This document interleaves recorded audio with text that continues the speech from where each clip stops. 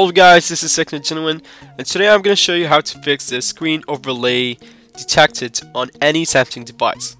So first off, what you have to do is to go to the settings, and then scroll down until you find application, and then click on application manager, then click more, then press apps that can appear on top. Now what you have to do is to disable all of these enabled apps. So just like how I'm doing right now.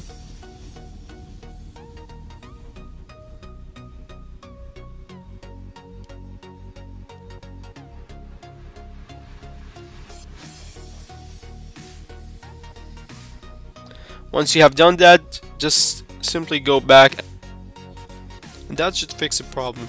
Press allow. No, that's the end of the video? No!